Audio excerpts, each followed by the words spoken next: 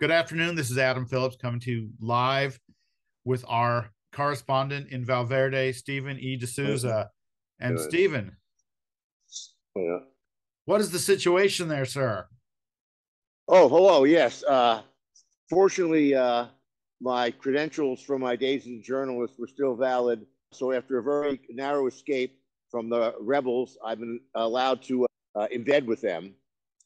They are 100% behind, of course, the movement to remove Presidente for life, who is still recovering from an unspecified illness, with his wife running the country in his stead with an iron fist and a velvet glove. And Sheena seems to be the rallying cry for the revolution here. And what is the story behind this mysterious figure? Well, it's very strange. Some people say she fulfills an ancient legend of the indigenous Amazonian people about the daughter of Pachamama, and basically our Mother Earth figure, who's a protector of the rainforest. And there seems to be some strange connection with a wealthy heiress here in the country, but the connections are very tenuous with Rachel Remington Cardwell, who is the strange granddaughter of the family that's been ravaging this country for 50 years. Well, it sounds like a bad situation all around. I hope you're staying safe on the ground there.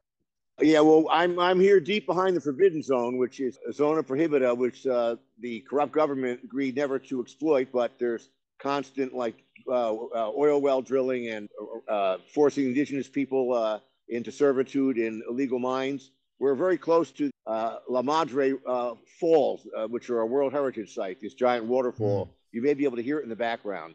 Some people who visited from America say it sounds strangely like a jacuzzi pump, but I wouldn't know. But Yes, I see what you're saying. And now people can catch up in this on the situation there if they pick up Sheena Queen of the Jungle #9, which is on sale in comic book stores on September 28th. Is that correct? that's right, and it really is a culmination of a lot of stories and threads that have been percolating here for some time. Your readers may be very surprised to open the first few pages of this and discover themselves transported back to the waiting days of World War II and the ship's log of a Nazi super sub that is on its way from beleaguered Germany to Japan with prototypes of jet planes and missiles capable of reaching the United States from Japan. This mission threatens to change the course of World War II. And how we get to that period of 75 years ago is connected to the legendary lost city in Valverde, which people have been searching for hundreds of years. It's been called El Dorado. It's been called Pietati, which is the native term for it. And some people say this ancient civilization had technology, equal or even beyond our own. One thing is certain is that Sheena has stumbled upon some ancient temples in her jungle since her teenage years, which had portals which could transport one across time and space. And followers of the Sheena book may remember several years ago, one of these portals took her back almost 100 years to London, where she met a certain Lord Greystoke. In The Lords of the Jungle, also published, another incontestable factual piece published by Dynamite, where Tarzan basically handed the reins of protecting the rainforest in the 21st century off to Sheena. Another one of these portals opened a door to a strange, unearthly dimension where bizarre creatures emerged into our world, which Sheena was only at the risk of her own life able to shut the portal door. And this time, she and her friends and her animal companions have been transported to an uncharted island in the Pacific, where at the same moment, this Nazi submarine has run aground. This timeless island, when I say timeless, in issue #9, how often do you get to see Nazis and dinosaurs in the same book? It's unusual to say the least. Now, let me ask you, since we're heading into the finale issue, #10, next month. Wait. It's just our foraging party coming back with some food. Oh, thank goodness. I had no idea there was a McDonald's here in Valverde. Anyway, okay.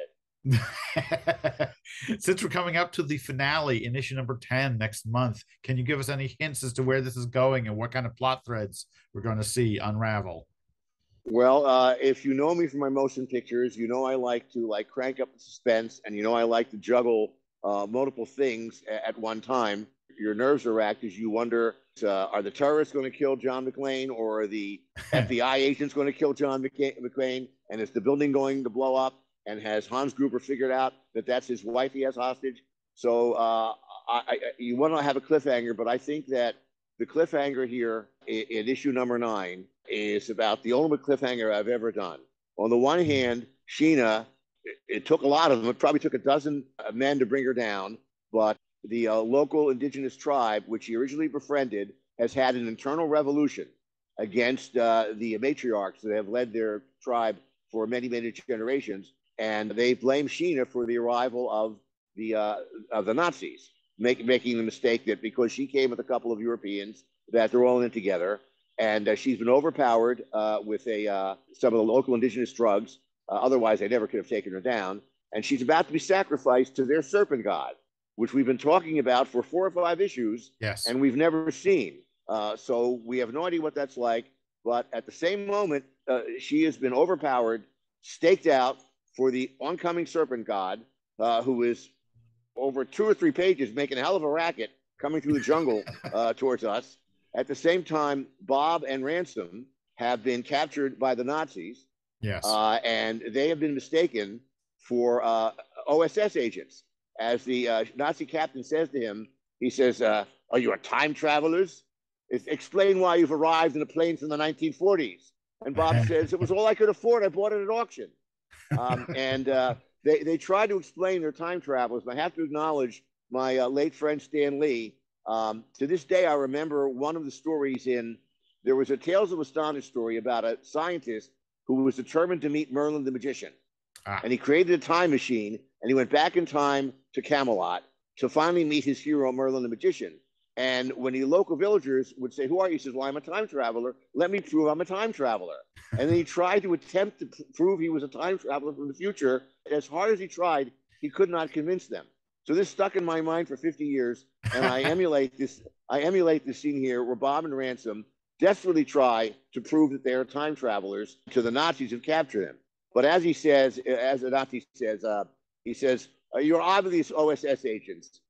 You're a soldier to keep the Ivy League intellectual in line, and you have a fetching local native as a guide, a typical OSS team in the South Pacific. So Sheena is staked out for the approaching monster. Oh, like, spoiler alert. Oh. It's some kind of monster. The Serpent God. Bob and Ransom are literally staked out in the surf with the rising tide. Like, you're gonna tell us the truth about your secret OSS mission or drown. And Sheena's animal friends are about to be eaten by velociraptors. So this is where we leave everybody at the end of 9. And I think you're gonna have a spectacular payoff in issue 10. But get number 9, which is on sale next week. Yes. And if you want to catch up on Sheena, you've got Lords of the Jungle, which is where she met Tarzan, and we first established these portals to other places and times and dimensions. And I wonder if that's a government plane surveilling for the rebels. Well, we're well under tree canopy here, so I guess we're okay. And then, of course, there's been several trade paperbacks of continuing adventures with Sheena, going back for 5 years now with Dynamite. Fantastic. Well, it's great talking to you. Please stay safe. We're going to take a look at the covers right now to issue number 9. Please stop by your local comic shop. As Stephen's been saying, make sure you pick up the issue, pick up the multiple copies. And by the way, as the rebels here say, Viva Valverde. Viva Valverde.